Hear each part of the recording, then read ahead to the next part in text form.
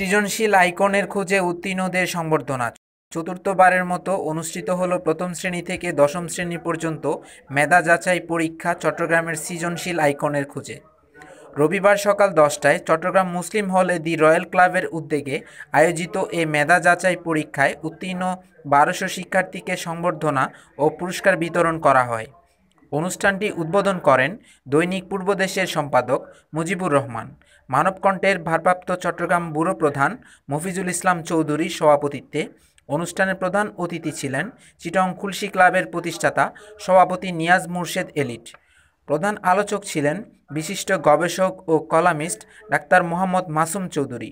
বিশেষ অতিথির বক্তব্য রাখেন সাউথ এশিয়ান কলেজ চট্টগ্রামের CEO Abdullah Al Mamun, marine Bangladesh school and কলেজের চেয়ারম্যান অধ্যক্ষ ডাক্তার মোহাম্মদ সানাউল্লাহ ও সি+ টিভির চেয়ারম্যান আলমগীর অপু।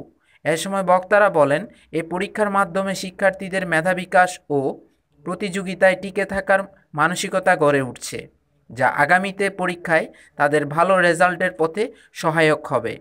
অনুষ্ঠান শেষে আমন্ত্রিত অতিথিদের সম্মাননা ক্রেস্ট প্রদান করা হয়। নজরুল ইসলাম জয়, SNTV, চট্টগ্রাম।